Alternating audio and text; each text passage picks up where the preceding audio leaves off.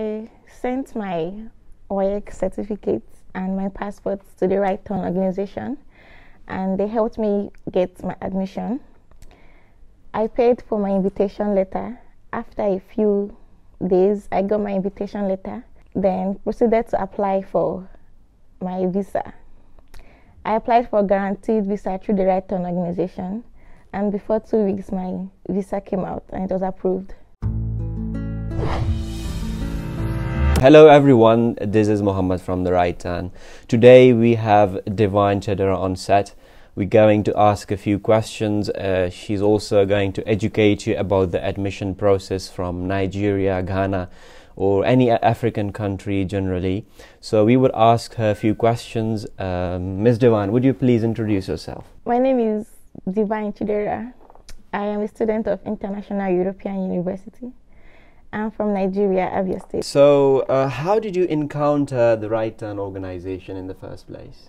I encountered the Right Turn organization on the internet. I found him on Instagram. Okay, so would you share your first impression you had about the organization?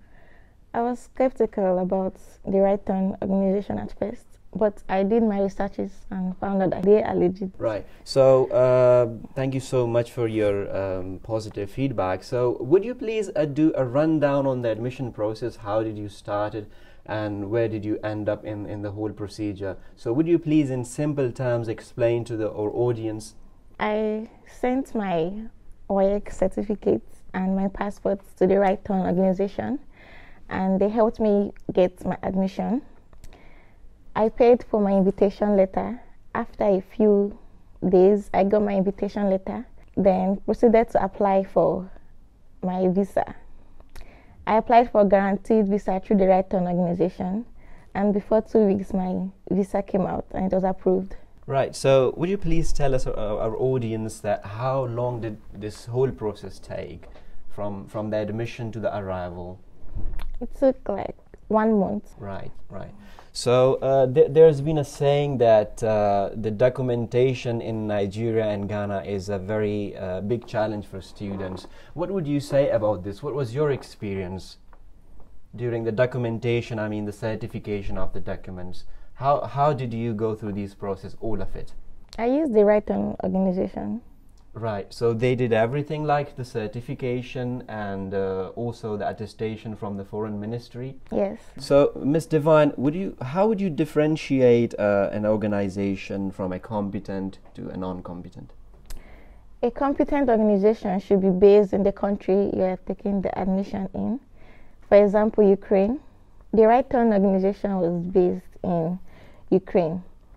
In case the student has any problem relating to admission or immigration problems, any agency that is based in the country can help you sort out the problems. So what sort of problems you are referring to? Are there any sort of big challenges during the admission, or it's easy? Like, can you specify a problem? For example, if a student pays more than the required amount and he needs a refund from the school, the agents can go in place and help you sort out the problems. Ms. Divine, do you have any sort of message you want to give to our African students, any sort of insightful or meaningful experience you would share with them? Yes. Before choosing your agency, you should be sure they have direct connection with the school, that they are representative of the school, and be aware of the online scams.